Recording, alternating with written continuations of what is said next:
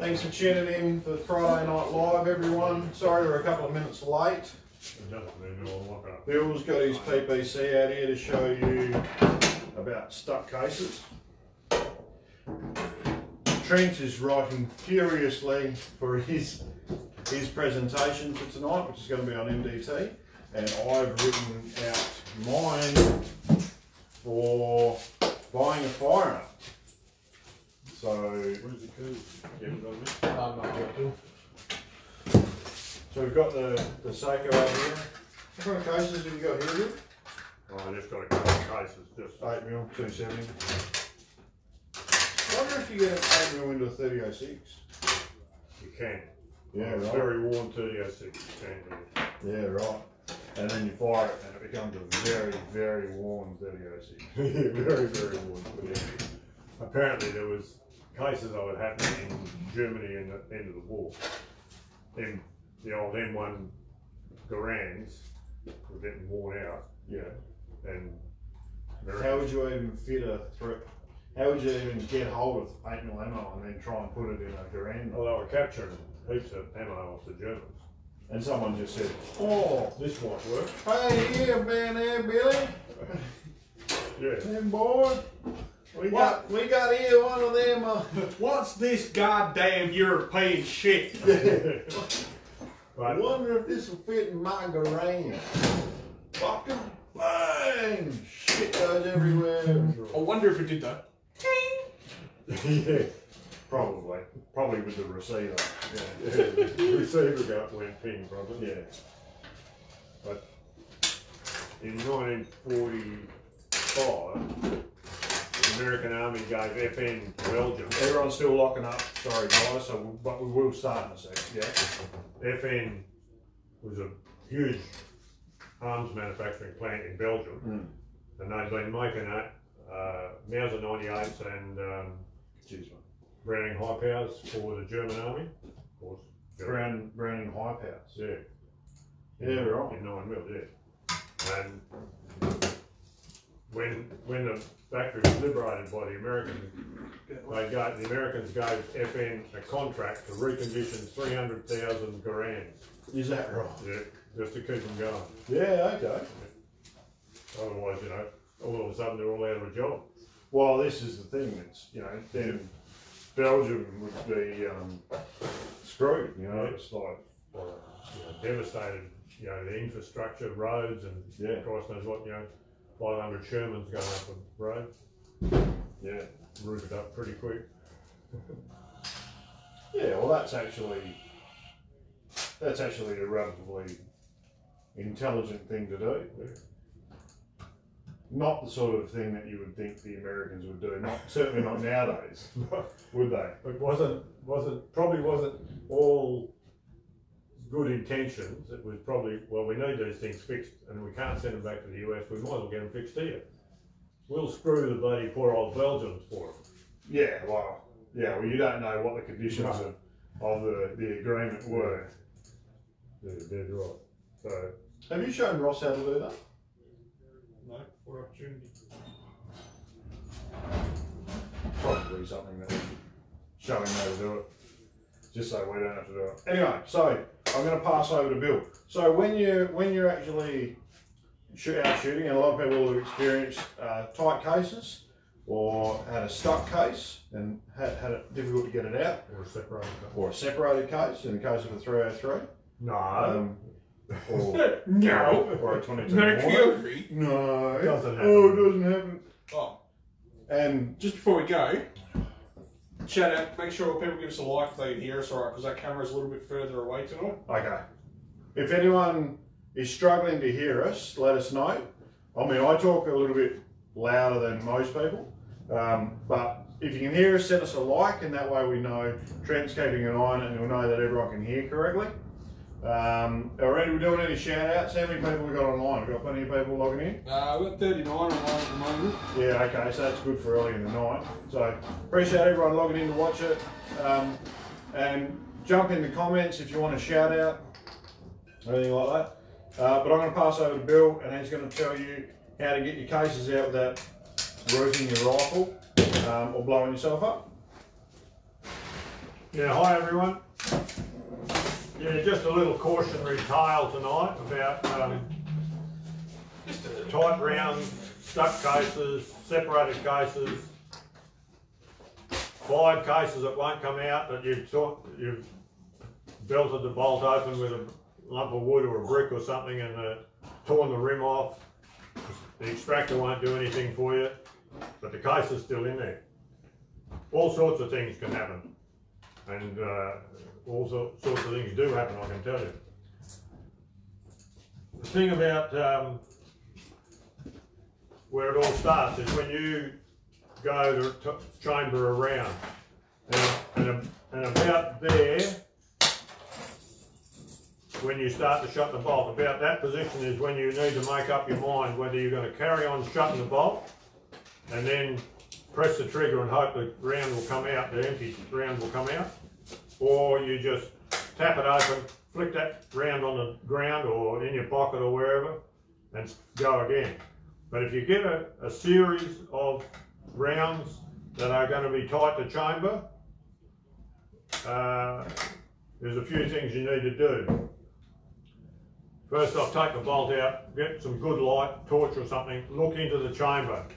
There may be something in there like a spider. Rust is what we see mainly in there. And if the chamber is rusted, it's caused an interference between the brass case and the chamber walls. There's a lining of rust in there. The case won't chamber correctly. And if you do manage to get it in there and shut the bolt and fire the round, quite often the case won't come out, or it's very difficult to get it to come out. On a bolt action rifle, when you lift the bolt to about the 3/4 position, from the next part of the lift is actually what they call a primary extraction. The bolt handle, or part of the bolt, rides on a cam which pulls the bolt back and is supposed to free the case up in the chamber.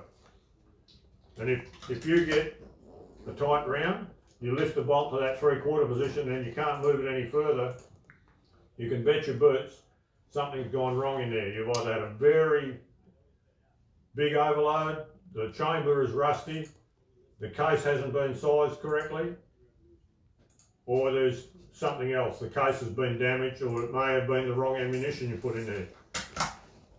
That's happened also. Just a shout out to some people that are logging in. So we got Michael Wyatt, Nathan Griswold, Hassan Khan, Macropod are all tuned in. Howdy guys, shout out. And we got Scoops here. It's You're the Bitch Scoops. Yeah, so thanks very much, and good to see you back, Ron. Right, so if you manage to get the case out and you look in the chamber and it's nice and clean, take the bolt out, look up into the sky into some bright light, have a good look and make sure there's nothing, no foreign material or rust in the barrel at all. Then you need to go back to your reloading bench. Now, good practice is when you're reloading, full length resize your cases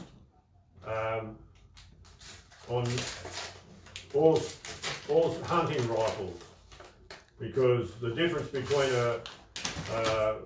getting the shot that you want, shooting a fox or kangaroo or cat, whatever you're doing, really doesn't matter on a hunting round. Bench resters, sure, you only neck size and so on, because you want to keep the cases as tight as you can in the chamber. That's fair enough. But with hunting ammunition, a full length resize every time is good insurance that the firearm's going to function correctly. This is 6mm PPC, tight chamber. I only ever neck size my cases for approximately 6 reloads. By then, the bolt handle is getting tight to shut, but because it's a nice tight chamber and clean, they always come out. And at about 6 or 7 reloads, that's when I full length resize.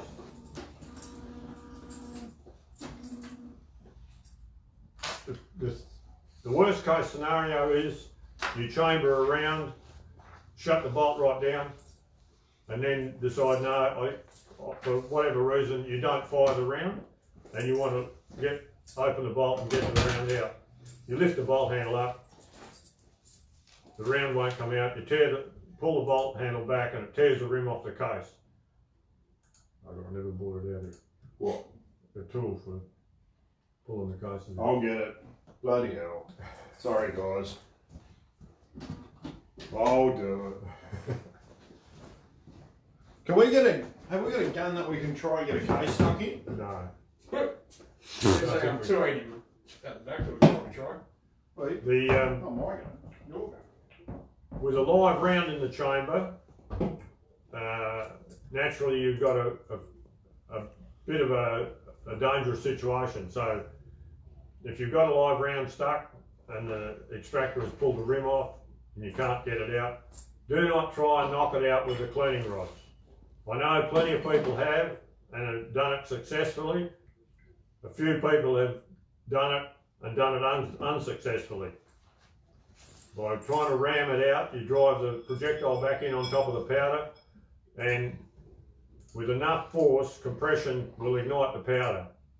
And of course then things go horribly wrong very quick. It's on my bench. Oh, yeah. Found it. Stop looking. Yeah.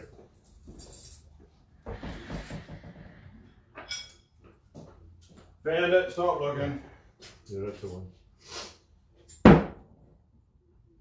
If you have a live round stuck in a chamber, we can get it out. We've got a tool here that we've made.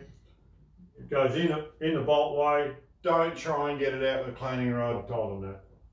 Oh, I'll just reiterate it. And we've got 2 tools here that'll do it for you.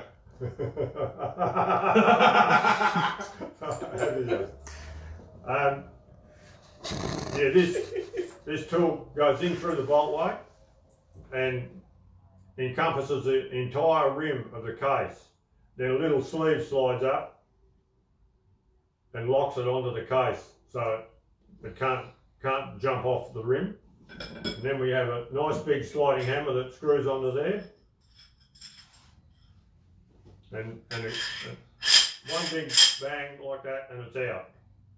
Now it takes only a few minutes to do. I know it's frustrating to have a rifle that you can't use, but it's far better to do that than risk trying to knock it out. If the case is empty, the cleaning rod will probably knock it out, but you want to be careful too. The brass end on the cleaning rod could end up damaged. Zaine reckons I've done that a couple of times to cleaning rods. He hasn't just damaged cleaning rods, he's damaged carbon fibre, stainless steel, match grade cleaning rods. You got to drink your I own did the Coke. job. That's Trent's. Yeah. Right? Oh, Yours is right there. have I picked up the wrong one? Yeah, Oh, you okay. come over and flog more. Yeah. Well, so, So, I don't want to get that what in else we got? What were those damaged case, not resized chamber? Or could be incorrect ammo. And that has happened, but it usually means that you don't get to push the bolt. All the cartridges are made so you can't put them in the wrong chambers. But as we saw a couple of weeks ago, it does happen. It does happen. Yeah, most cases, most new calibers or new rounds that are designed and made nowadays have to meet some stringent requirements through the SAMI specifications. And one of the things they look at is, can this round be chambered into another rifle and will that do some harm? It's fine if you chambered a 22 caliber cartridge of some kind in a 308 chamber, for instance, or a 30 caliber chamber of some kind. Or fire a 243 and a 308, for example. Yeah, fire a 243 and a 308, something like that, or a 17 Remington in a 223. those things are not going to cause any harm. But as we saw, as we said a few weeks ago, the 308 and the 2506 will go off, and it doesn't do the gun any good. In fact, it does it a great deal of harm.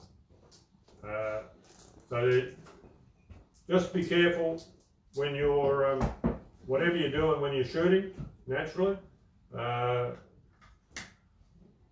Poor quality ammo, a gun that hasn't been serviced and is in poor condition, damaged ammunition is all going to cause a problem, and sometimes they can cause real problems.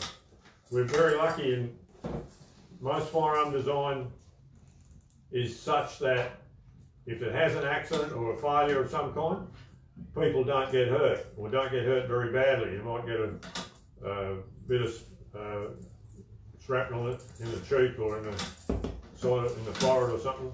But if you're wearing glasses, and remember, that's a prerequisite for shooting, and earmuffs, of course, hearing protection. Just remember, you've got your face on the side of the gun here, and if it's a centerfire rifle, there's about 50,000 psi here in the chamber when it goes off. Even if it's a 22, there's about 20,000 psi in there. And you only have to have a case rupture, primer rupture. You can end up with shit all over your face. So just Big remember. improvement for you, Trent. That's like a good Saturday night, isn't it? So there you go. So, Scoops has jumped on and said that even the bench rest guys are going away from neck sizing. So if you are wanting, accuracy at short ranges and shooting tiny little groups, even the bench rest guys are starting to go away from neck sizing. So there's not a lot of reason to just Neck sizing only. Yeah. Is it? Yeah. Because they bump the shoulders and squash the cases in a little bit. Oh, yeah. Apparently, yeah. Well, I only neck size because I'm lazy. Well, it was always the way to do it. Like, Of course it was. even for F class and that sort of stuff, everyone only neck size. Yeah. Because and it does give you other advantages other than accuracy. It does give you longer case life and that sort of stuff too. Can the brass on a carbon cleaning rod be replaced, Nathan? No, is short answer. Usually they're sort of manufactured, fixed in place. Yeah, so if you damage it, it's usually rooted. And like $100 cleaning rod, you probably don't want to be knocking empty cases out. Buy yourself a cheap cleaning rod for doing it. A bit of fencing wire. Yeah, and hide them from people like Bill, who has got no concept of other people's shit and just breaks it. Kev, you've had some issues with the primer punching but nothing happening. What might be the cause? Okay, maybe a bad batch of primers. It could be, yeah. So it could have been that the primers have got some moisture in them or something that's killed the compound in there that works to detonate the cartridge.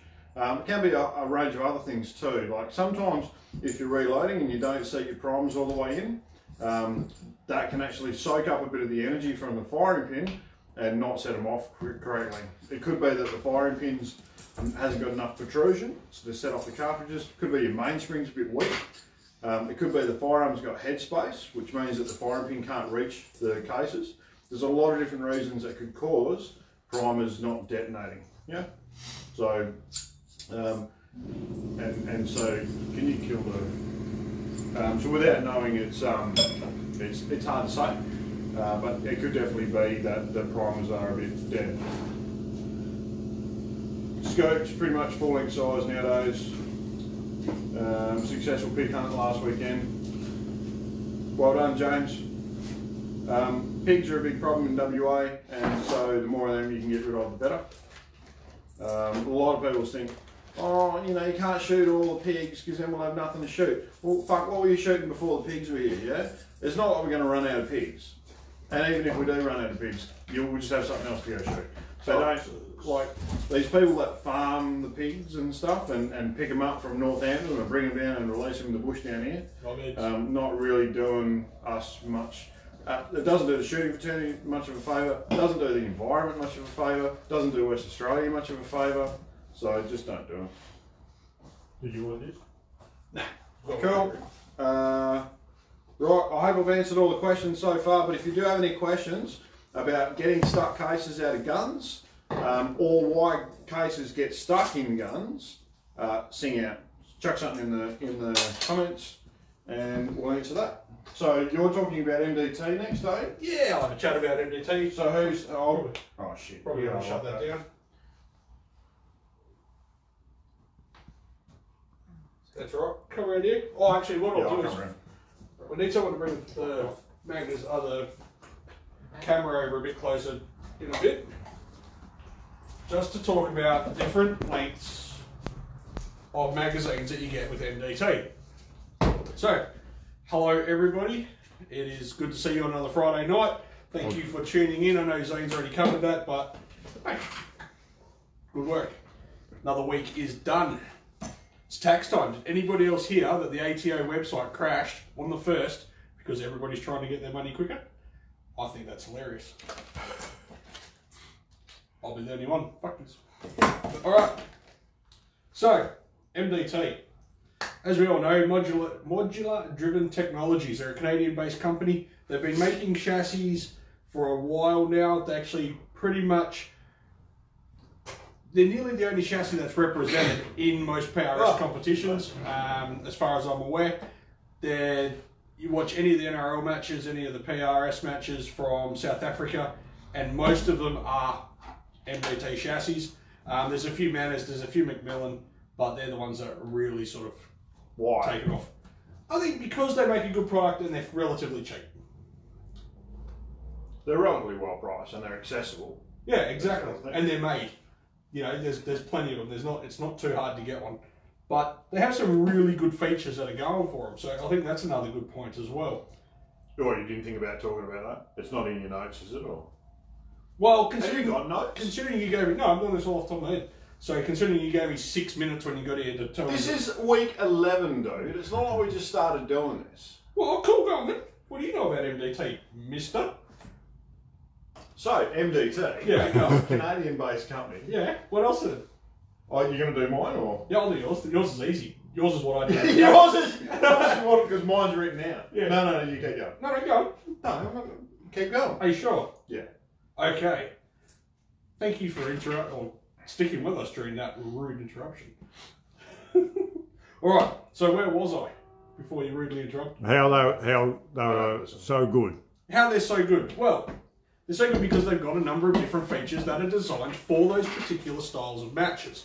So the ACC and the ESS are pretty much the the two stocks that represent a large portion of those matches. And that's because of the way they've been designed. I'll start with the ESS because I've actually got one here. And it was their first one that was for those, or that most of those guys used. I keep covering my face with it. So they've got this long forehead. That's a start. That's not the main reason though. The main reason was this flat section here that could go into the bags, and this magazine essentially is blockade, so it's a barricade stop that prevented you from actually dislodging your magazine while shooting. As you know, with PRS shooting, it is a timed event, and there's a number of different things that happen, but it's mainly a timed event where they get off of multiple shots at multiple different targets at different distances. So what they needed to do was be able to run up to their barricade, drop their rifle onto it, and not be able to essentially kill time by losing magazines or having a poor stable position. So that's why I quite like the ESS, and that's why a lot of them went to it. The ACC is made in in basically the same fashion as this. However, it's one piece, and it still has the barricade stop on it, but you can attach weights to it to make it heavier. Did you know that? I'm not listening. Okay. The ACC actually stands for Adjustable Core Competition. So you can actually add weights to it and make it a little bit more stable for your shooting during those competitions.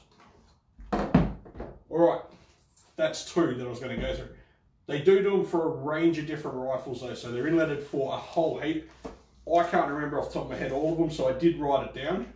So there's your notes for you. ESS, everything from Browning X-Bolt all the way down to Winchester XPR. So they got the Howers, short action, long action, Lithgows, Remingtons, Ruger Americans, Savage Axis, Savage 10s, 110s, Still Attack 338. T3s, T3Xs. Well, that's right. They make one because it's Still Attack 338. It's not the same action as a long action Remington. It's better. Yeah. So if you wanted to go for a Still Attack 30 or Attack 300, you could just you just get the Remington. You just get the Remington one.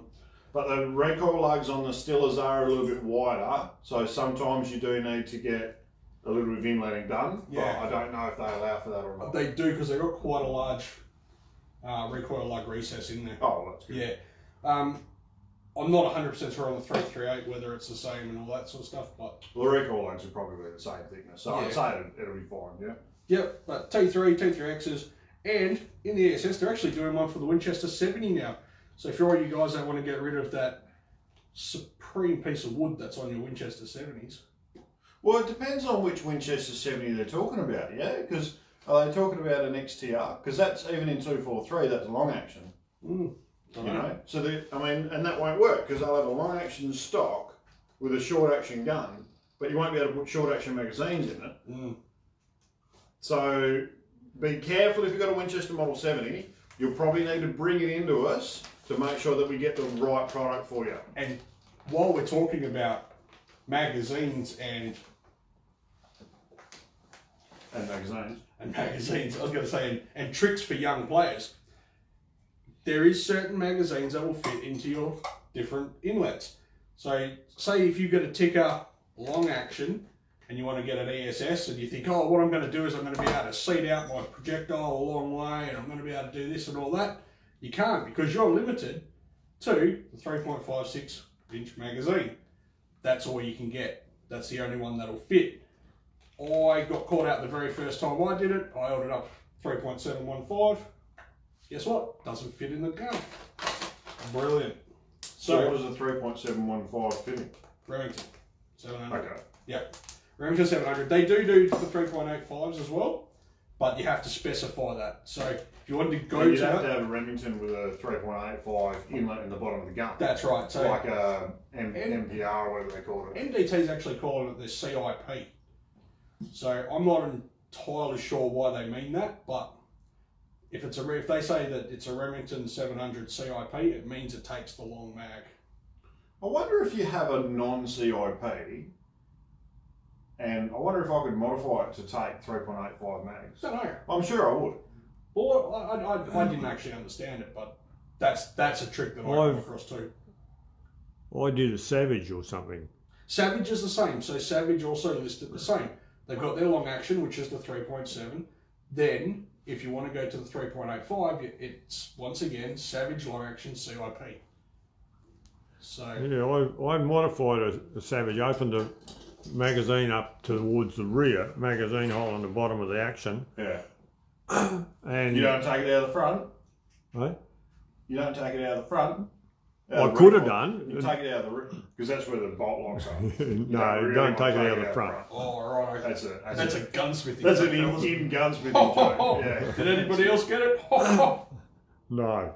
Oh, today's episode is brought to you by Coca-Cola. Coke, if you're listening, get us some free stuff. Fuck, that hasn't worked for It hasn't worked yet, but it's got to work soon, Bill. It's got to work soon. You reckon? What goodies? Nathan's asking what goodies and accessories can you go onto these stocks? Do you want to talk about? Or do you want to finish talking about mags? No. What does he mean by goodies? As in, stock, what can go onto the rear stocks? stocks, grips. Well, do you want to talk about the ESS and the modular options, and then we'll talk about accessories that you can bolt on? Or yeah, we can do that. Yeah. Well, I mean, I'm nearly finished with the ESS anyway. They have actually. They used to only have this one style of buttstock.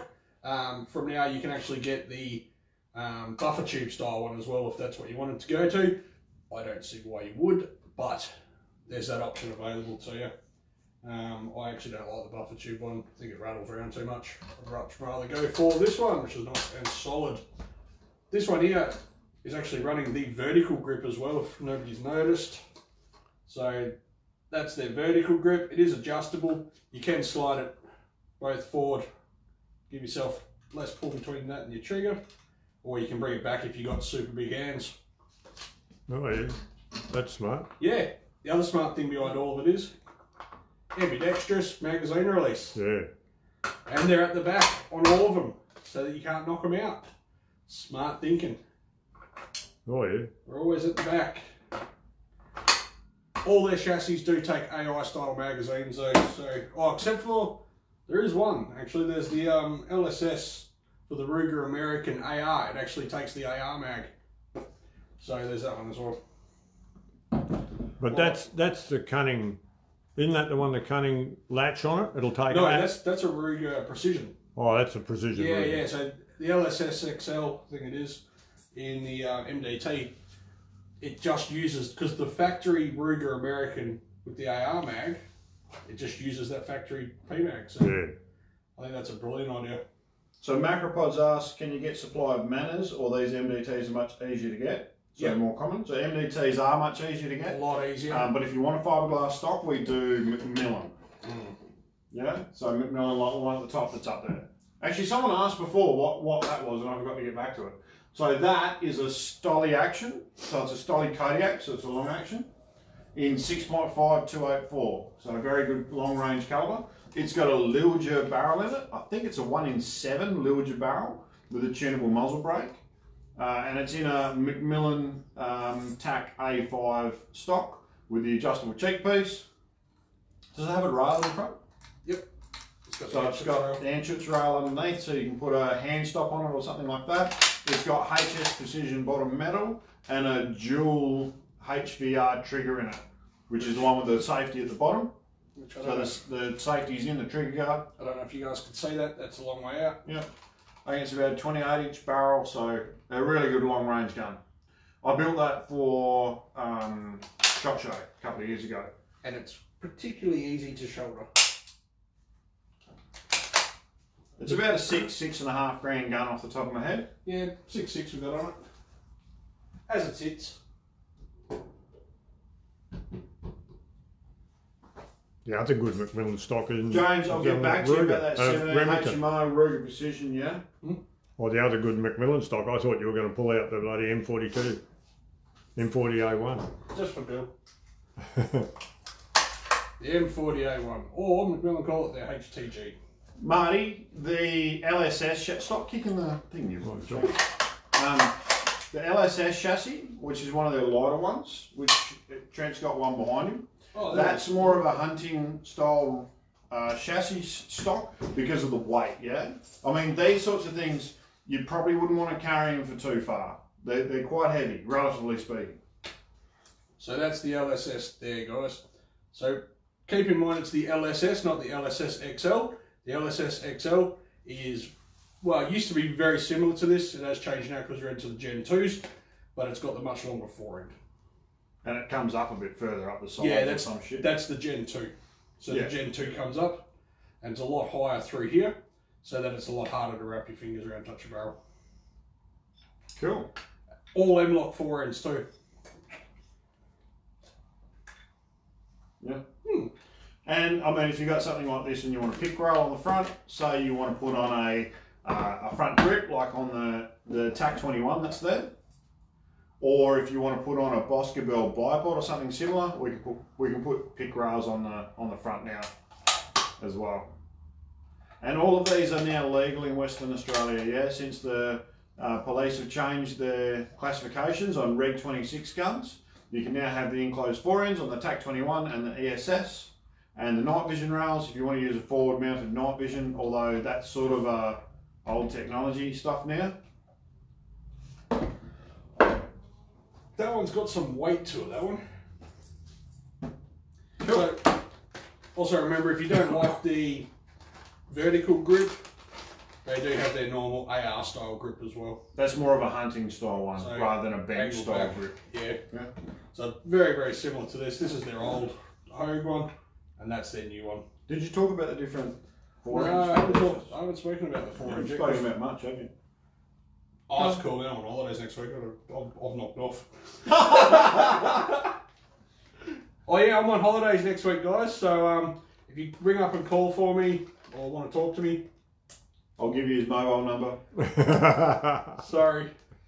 I'll be thinking of you, I swear. Yeah. If you see me out and about, Don't talk to me. fuck off. Nah, you can say hello, it's alright. Alright, so the ESS, we'll go back to the ESS. Comes with a number of different forends, because it is 3 pieces, this one. So it's got the centre chassis, it's got your forend, and then your butt stock. So, your forends, a few different styles, a few different lengths. They do come in 12 inches, 15 inches, and 18 inches. Which one's that? That's the 18. Okay. So that's the 18. That's just the enclosed one. So that's just their bog stock basic one. So it's got nothing on top, just M-lock, and it only comes about halfway down. I like that one. I'm going to get to that one. They do a night vision one. So this bit here, from here to here, is actually a pick rail, and then they've got their full length forend, where the rail comes all the way back to the scope rail. Looks a lot like the TAC 21. Yeah, like that's right. I remember there was 3. I couldn't remember what the third one was. Yeah. But They also have another option, which is a bit flash and a bit sexy. That's the 15-inch. That's the only one they do. Yeah. Carbon fibre. So they do a carbon fibre 15-inch rail. Forend without a rail. Forend. Be nice if we could edit this. So that's their 15-inch carbon fibre one. It's still an M-lock forend, so you can still M-lock your bits and pieces to it. However, it's a hell of a lot lighter, and it's super sexy. So it's a lot more expensive too. But What's the prices on all these? really depends on what you order. Because we build them like Lego, and they've got so many different options, the prices do vary quite a bit. So What's an LSS going for now? LSS about $1,200. Okay. That's And what's a basic ESS with a 15-inch forend? They exactly set up like the one that's in your head. Yep, basic ESS sets you back about $1,500. Okay, cool. Yep. So they can stretch from 15 all the way up to about 1,800. The ACC is about the same, but it really depends on what you want, and it also depends on the colour. Now, they don't just offer black or FDE anymore. They offer a whole range of colours. This does add price, so adds about another $330 to the cost of the chassis. What, to get something other than black? Yep. Yeah, right. And it does add about another 4 weeks lead time. But they got some really cool colours. So, we all know that they do the black and the FDE. That's a given. That's what they've always done. But, That's what everyone does. where's my notes? They also list these ones. So, burnt bronze. I actually really like the new burnt The bronze. burnt bronze is really, really sexy. I actually like it. Sky blue, Yeah. which is horrendous. Sorry, MDT, if you're watching, but I would have picked a different blue. OD green, crimson red, which is I actually thought was pretty good. I haven't like seen that it. I one. mean, the problem with reds is that, like, you can see a picture online and Yeah. it looks cool and it rocks up and it's pink. Yeah. Like, Well, this is the thing. If you actually look on the MDT website, they were showing them. The red looks like it's just been photoshopped. It just looks like someone's gone cut, paste, red. It's red. In real life, they look awesome. The colour is just an amazing red that actually really sets it off. I actually like it a lot. They do a tactical grey, which is a lot like the Magpul grey. I like grey. Yeah. And my favourite one, which I haven't seen one in real life yet, but I have seen one on YouTube. Pink. No, Purple. Stormtrooper white. Matty, one of our clients got his gun, his TAC 21 done in white, and actually looked really cool. Yeah. I actually used the image in one of the previous Friday Night Live ads. So, get on that. If you are a big fan of Star Wars or Princess Leia, Stormtrooper white's probably Doesn't make you miss shit though. That's Yeah, well, that's it. This is another question though. Were they missing on purpose? Can you imagine how the entire Star Wars saga would be Are we over in really about talking about Star Wars? 8 minutes? Yeah, we are. We'd have to sit here and put up with you talking about crap. The entire Star Wars saga would be over if Stormtroopers could shoot. If they could shoot straight, it'd be all over. The thing is that they're a clone of, aren't they a clone of Boba Fett. Boba Fett? Or- And Boba Fett's like, Or was it Boba I mean, Fett he got or his Jango head, Fett? It was one of the Fetts. yeah, he got his head cut off. It was Mary. No, well, He's Samoan or something. well, it was Timora Morrison actually. It was from Once Were Warriors. Oh, that dude. Oh, cook them into bits. Yeah, it was that guy. And Probably Kep's brother. but you think if they cloned it from him, they'd be able to shoot? Well, you'd think so.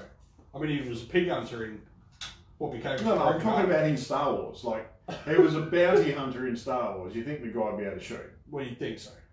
So That's what I'm saying. So maybe they were instructed not to hit their targets. Maybe just scare them into a certain place.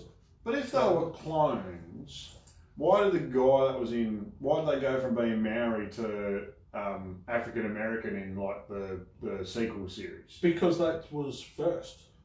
No, that's afterwards. Yeah, well, they had to die, didn't they? No. No. The start of the... No. The start of the Clone Wars is at the end of the first of the prequel. We know the first three movies. The first three movies where they're in 4, there. 5, 6. Yeah, I'm talking about 7, 8, 9. Well, no one watched those. Those were shit.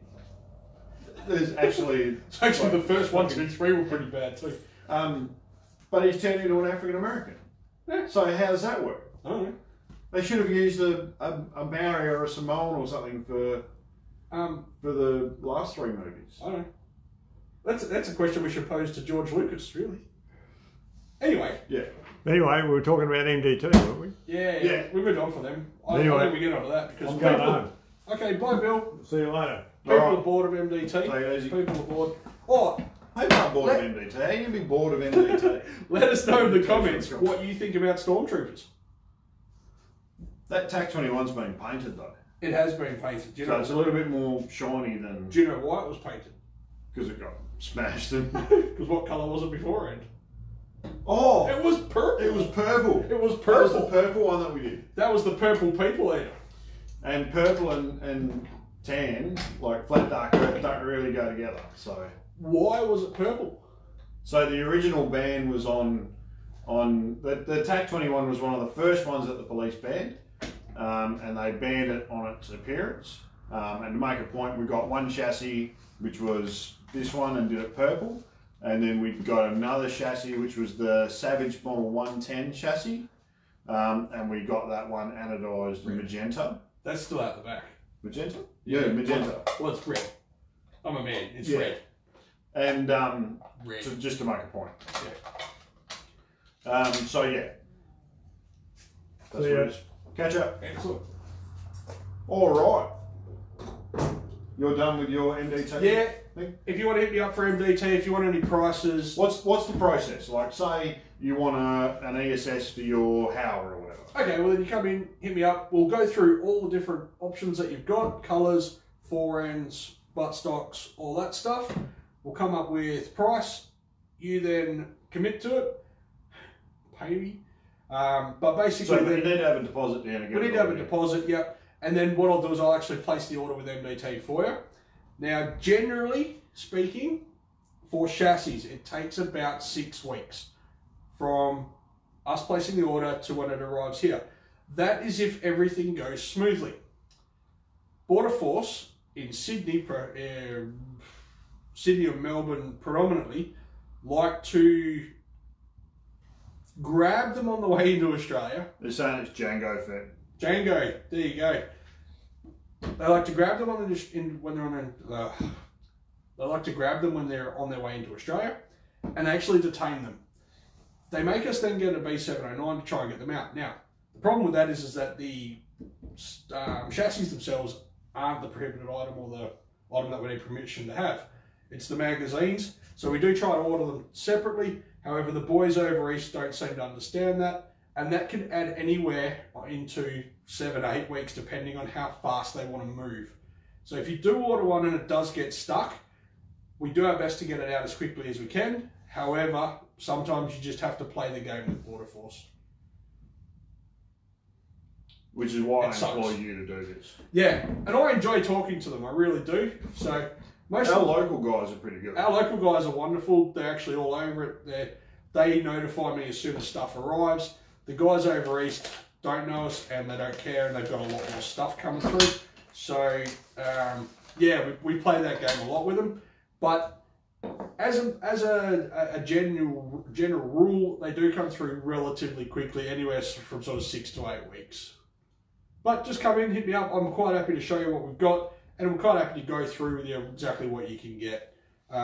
Especially off the you know, the little stuff like the LSSs, the LSS rimfires, the XLs, and the XRS, which we didn't talk about yet, which I will talk about when I get mine in, which shouldn't be too far away.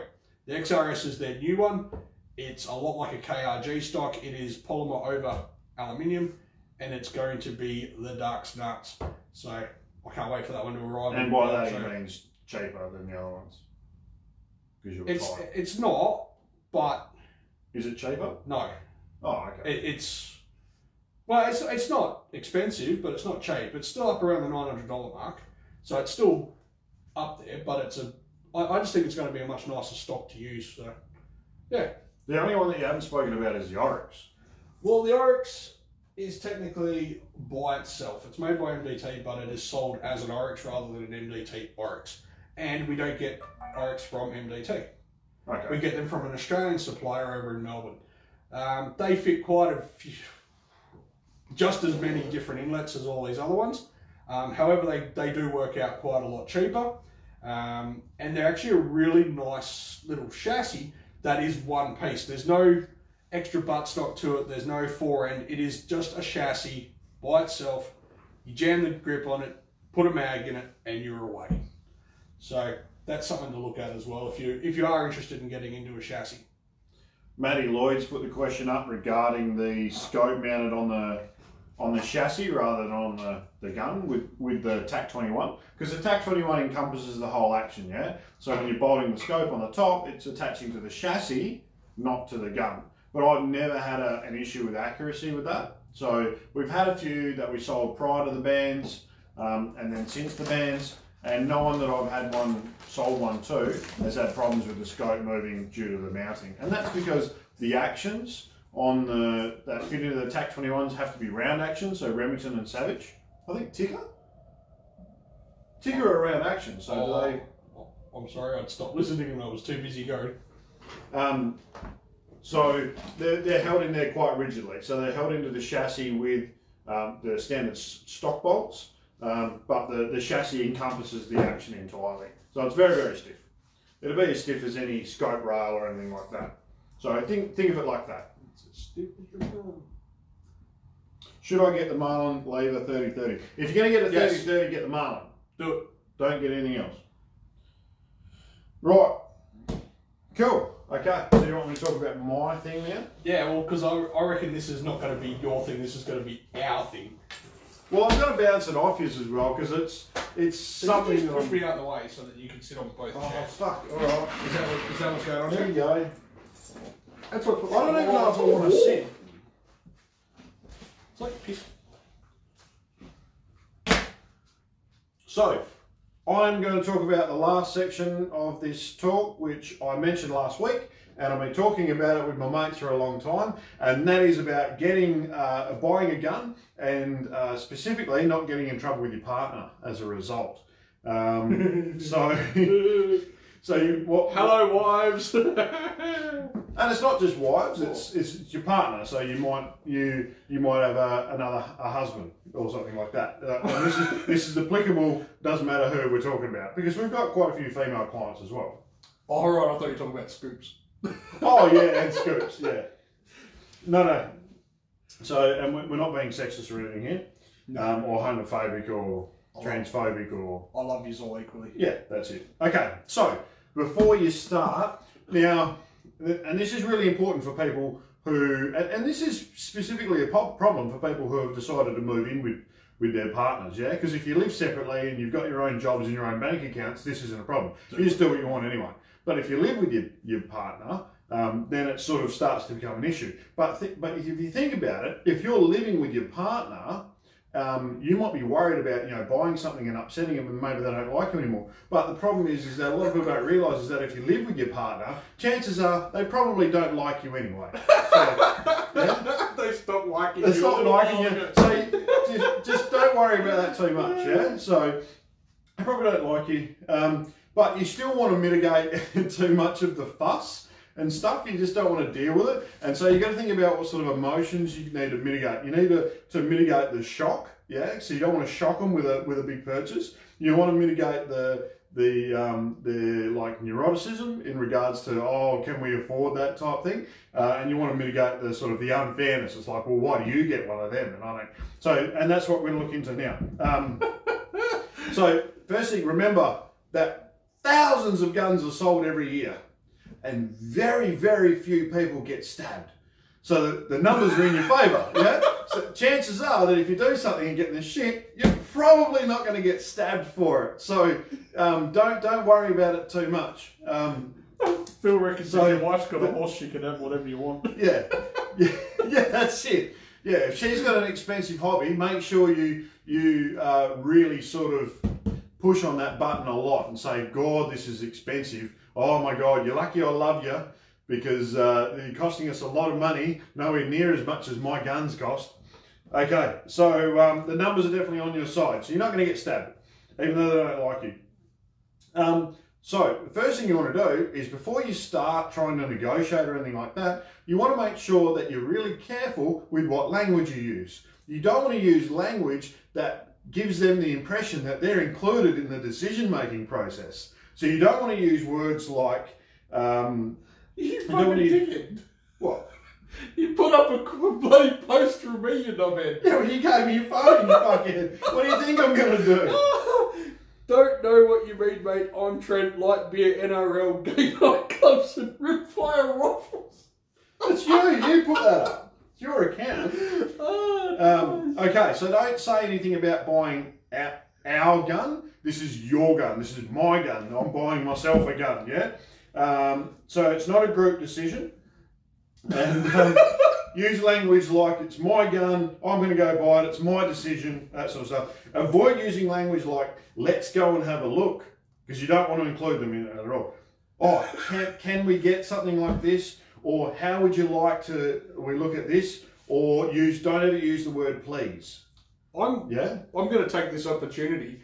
I didn't read any of these notes, and when I said this was an hour thing, I'm now going to start social distancing myself from this, because this is turning out to be what I'll he actually gave me most of these ideas. I just sort of fleshed them out a little bit. So is that what happened? And you're going to spend the next week with him. So well, I also bought a set of those Loophole Sunnies, so hopefully. Oh, did you really? I did. That's that's probably as bad. And my entire chassis.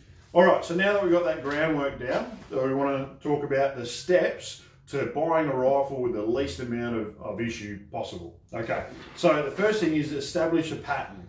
So what you want to do is, early on, you want to mention not the item that you want to do, but what the item will do for you, yeah? So you want to talk about, oh, I'd really like to go out shooting with the boys, you know, but I can't because I don't have the right gun, you know?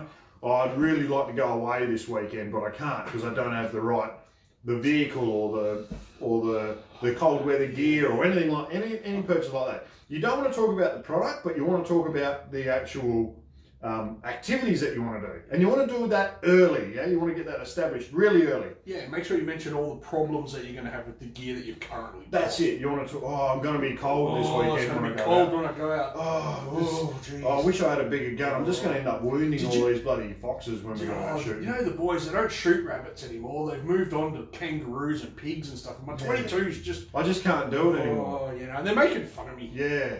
It's not fair. Oh, boo-hoo. Anthony. So you don't want to talk about necessarily the gun itself. 243. That's exactly what I'm going to get. I'm going to text on my phone. It'll be there now. But talk about the sort of activities that you're going to do. Make sure your partner's aware that you're in the market also real early on. Yeah, so there's no surprise when you suddenly come home with a new gun or something like that. You want to make sure that there's nothing held back and you've got everything out there. To make sure that they can't throw up, oh, I didn't know this was happening. You didn't tell me about this. Yeah? No surprises.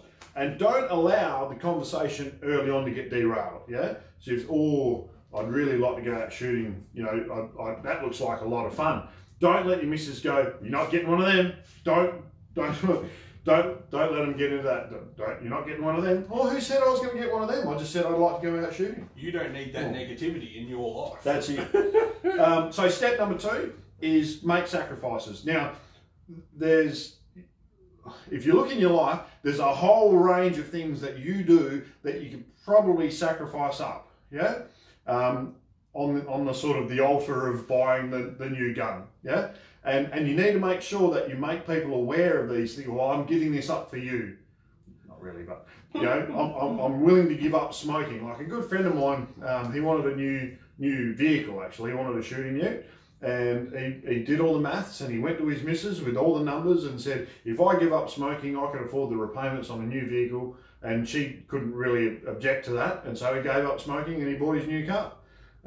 And so make sure that you identify things that you can give up, and you can sort of sacrifice them for the sake of the bigger picture, which is a new gun. So nothing's really free. Scoop reckons he's given up coitus. Haven't we all? Haven't we all? That's not really something. How would you make it known to your partner though that that's something that you're willing to sacrifice? Yeah. Maybe with your Hawthorn jocks on. Nobody's ever found sexy in Hawthorn jocks. Yeah. Well, and so the next thing is though is maybe you don't have anything, or maybe you're not prepared to give anything up, to sacrifice everything. You're still going to have to make things fair. What can you do for your partner to make it fair? Yeah, and make sure that you make them aware that you're doing this for a specific purpose. Like, we're going out for a nice dinner tonight, love. You know, and it's like, I really love you and everything, and you'll probably get some more of this, seeing as though that I'm buying this new gun. I'm going to have to take you out for dinner more often. You can look forward to things like this happening more often from now on. Like, make sure that they know that there's strings attached to going out for dinner and that sort of thing, yeah? What? That's a legitimate strategy. I don't know, I'm just thinking, why am I standing on camera and like, this is incriminating us. Yeah, so make sure you draw attention to your sacrifices and that sort of stuff, and attach them to the item itself. Otherwise, they'll get lost, yeah? It's like, you only take me, you just took me out for dinner because it's nice, or you took me out for dinner because it was my birthday, not because you wanted to buy a gun. Yeah? No, you got to make sure that it's about the gun. Oh, I'll look after you, love, even though it is your birthday, even though it's our anniversary. I'm going to go stand on the other side of the camera, I think. Okay. Information's key. Don't hide anything, yeah? Because it'll come back to bite you in the ass. Make sure your partner knows everything that you want. So, and total it all up, you know, because you're not just buying a gun, you're going to have to get a bag for that gun, and a sling for that gun, and ammo for that gun, and a scope for that gun, scope rings. and scope rings for that gun. Maybe you have to get a safe. Bipod. You have to get a bipod for it. You're going to have to get your application. Cleaning gear. So tally it all up, yeah? Like, don't just tell her what the price of the gun is. You have to tally it all up, because it's not the raw number, and I said her, but I meant him or her. It's not about the number, yeah? You might come up with a figure, like the gun might only cost you $1,000, but you might come up with a figure of $2,500. It's not important that what the number is. The important is that you don't go over the budget. So what you want to do is you want to tally everything up, and then you want to add 30%, yeah? Because then you're going to say to her, oh, well, it's going to cost about $3,000. That's not important. What's important is that after you've done the purchase, you can go home and, oh, I come well under budget, beloved. I got it for $2,500. I'm a legend, I am, aren't you? Because you can't even go $5 over the budget without being an asshole. Yeah, like it's not the number, it's the game. Yeah. So add 30% to your budget just to make sure you come under. Otherwise, you'll never get another gun again. Step number 4 is tell lots of stories. So after you've got the gun and you've brought it home, you have to make sure you tell your partner that whenever you use it, yeah? Because if they don't think that you're using it, you're not gonna be allowed to keep it. You're certainly not going to be allowed to get a second one. So every time you go out shooting, every time you clean the gun, every time your mates come and look at it, every time you go out shooting, you got to come back with stories and bore them with stories so they go, oh, bloody, he loves this gun. Yeah? Otherwise, you'll never get another one again. So, my challenge is right now, how many of you out there are thinking the same thing? Give us a like and a thumbs up, and let's see how well this goes. This is brilliant. And I'd like to hear some stories back from people as well who've put my plan into practice and have successfully bought new firearms. So, the last one's get a deal. And so there's a lot of points about this. We had one brave person. And so, get a deal, yeah? So it's a quote from the castle. If you're buying something and you're getting it below what it normally sells for, if you're getting stuff for free, then you're actually saving money. And you need to make sure that your partner knows that, yeah? It was Junior. So, yeah. Because if you're spending more, or if you're spending what everyone else is spending, you're not getting a deal, and your partner's not really going to think that there's value in buying this thing. You've got to make sure there's value in that. Okay.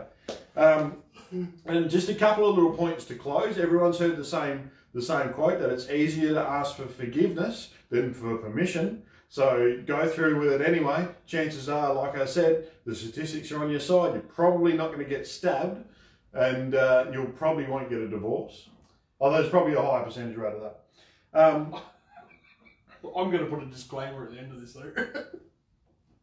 though. And the other one is a quote from, I think it's Family Guy. Don't let your partner talk down to you. Don't let them talk to you like you're a child, yeah? Because if you're a child, that makes them a pedophile.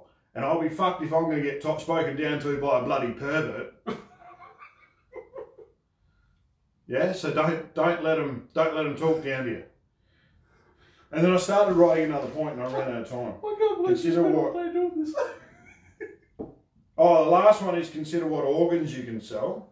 There's a lot of organs in the body that you can actually do without, or at least cut a piece of it out. Yeah. So before the Chinese go and put a tariff on Australian organs, consider what sort of organs you can sell to fund your next gun. So not only have you alienated all of China, but now every wife... Well, it's quite... Well, have I alienated China? Every non-shooting husband that watched... Big disclaimer, that's what he thinks. This isn't an our segment anymore, this was a him. You thought it was funny? Oh, it's hilarious. But only because I know that right now... What was the name of that guy? Remember that movie? Is my missus watching? I hope so. What was the name of that movie? And you guys might be able to help me out. It was during like the Boer War, and it was old mate Breaker Morant. I honestly at the moment feel like the guy off to the other side of Breaker Morant standing there going, "Why am I facing the fucking fire?" Oh, the young bloke. Yeah, all three of them got shot, man, didn't they? He did it. Why did the young bloke get killed in the end? Because he got shot. Yeah, that took a big part of his life away. No, but why did he get shot? Oh, I don't know, I can't remember. Because the breaker, like Morant, he was the one who ordered it, apparently. And the dude with the dark hair and whatnot in the movie, he was the one who actually went out and did it. Yeah. What did the young bloke do? I don't know, I can't remember. But I just implicated it. But I feel like him at the moment. Yeah, okay. Yeah. I don't know why I'm standing against the post, but there you go. Tried and tested. Matty Lloyd reckons leave home with an empty gun bag and come home with a full one. Well, that's it. And another good strategy that I know a member of... Christian reckons pedo. Comment of the year. yeah, that's it. I'll be damned if I'm going to be talked down to by a pervert. So you want to become the armourer of your gun club, okay? Because if you're the armourer, anytime you bring a gun home, it's just a club gun. You're just looking after it. Yeah? Well, another sneaky one is only buy guns that look the same, right? And only get one out at a time. So if you got a black gun... Well, they all look black, man. It could that's be, right. It's just so one gun. It could be your 223, it could be your 22, it could be your 308, it could be your 300 Win Mag. It could be. But only you know that. Oh, you taking your gun out? Yes, love. So is it a smart strategy then to make sure that your partner's got no interest in shooting? Because if they get an interest in shooting, all of a sudden my guns become our guns. Well, there's two ways of looking at it, right? So if your partner enjoys shooting, then you can do something together. Yeah. If they don't enjoy shooting, well, then you can do something separately. So it really depends on how much time you like to spend with your partner. Yeah. So I know a lot of people out there think, you know, they get married or they hang out with their missus or their husband and they think, I hang out with you enough, you're a bit of a knob. I'd rather do something on my own. Then there's the other side, Steph, hi, where I'd like to spend all my time with you. Oh, so I'm the knob, in other words. I don't know. Nick's the one that's thinking. I don't know where you are in your relationship. I don't really want you around. I just know that me and my wife like spending time together. So if we went shooting together, that would be something that I could actually get into. Right. Yeah. Is she going to be saying this after spending a week with you, though? Probably not. By the end of next week? Probably not. When are you going back to work? Monday? Or... Yeah. I might be back in on Thursday. You never know. It depends on how much she gets up. You think I'm going to want you?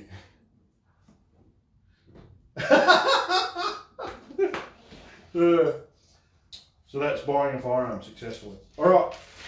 Is there anything else that we need to talk about? Is there any new products or anything that's out? No, not really. We haven't spoken about. I am actually going to be interested. I'm hoping for next week. I've actually got a couple of CZ455, the MDT carbon and the MSR carbon coming in. We're hoping they're going to be here for this today, video, but unfortunately not. Yeah, unfortunately freight just hasn't worked in our favour. Oh, once again, the XRS chassis, I'm really hoping, I was hoping that was going to be here for today, but it just hasn't arrived, so hopefully it'll be for next week. But in reality, look, as far as I'm aware, there's not any real new products out. It is the wrong time of the year for it. Yeah. It's usually around SHOT Show, you know, sort of around January. And we've spoken about all the new stuff that is coming, like the Seiko S20, stuff like that, but we just haven't seen them yet because they're not in Australia. Once we get them, that's going to be the perfect time. You know, like we'll definitely get one and show them. Cool. Yeah, apart from that, it's me and him tomorrow. Yep. So we're open 9 till 4 tomorrow. Start of school holidays too. So today. Yeah. So this was the last. So if you guys are going away or if you want to get some ammo for the weekend, make sure you pop in tomorrow. We are open 9 till 4. I don't have a huge amount left because that delivery hasn't arrived either. I still got 22s, your Rimfire 22 Max. We've just got a couple of shortages, so 223 is a little bit down at the moment, and 3030 is down at the moment. 3030, as in we got none. It's not down, it's gone. Yeah, okay. So there's none of that. But yeah, we still got ammo to get in here. We've got a whole bunch of new scopes in, mostly loopholed, so if you want to have a look at that, come in and have a squiz. We've got the LRPs, we've got the Mark AR, so they're for your long range shooters. We've got the Freedoms in 3 to 9 and 4 to 12. Yeah, I think I've got both of them. Yep, so they're for like your centerfire hunters, rimfire shooters, and that sort of stuff.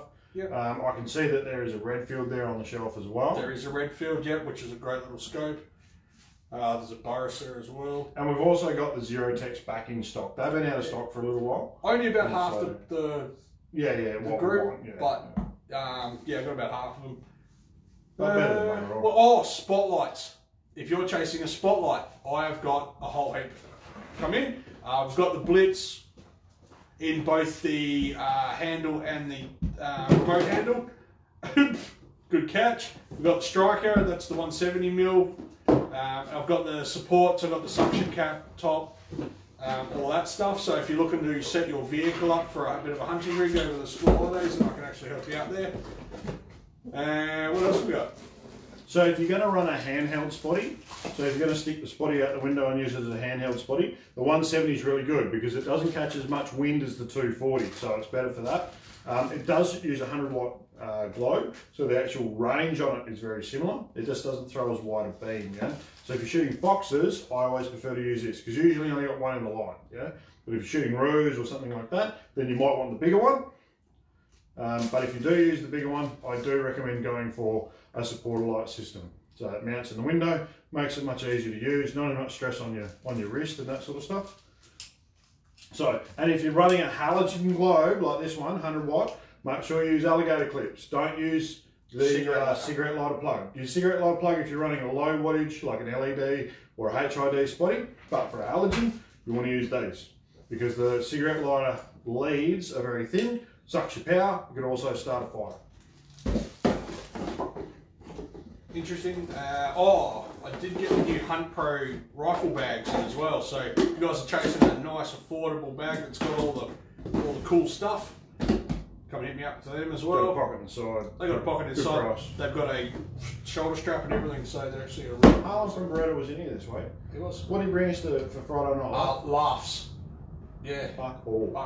But that's alright. That's alright. We'll get there. And there was always next week, Harlan. Yeah. Apart from that, what are you thinking? Yeah, done. Think we're going home? Yeah. Alrighty. Alright, if we don't see you tomorrow, guys, have a great weekend. It was a shitty salute, but thanks very much for tuning in. We'll catch you next time. Have a good weekend.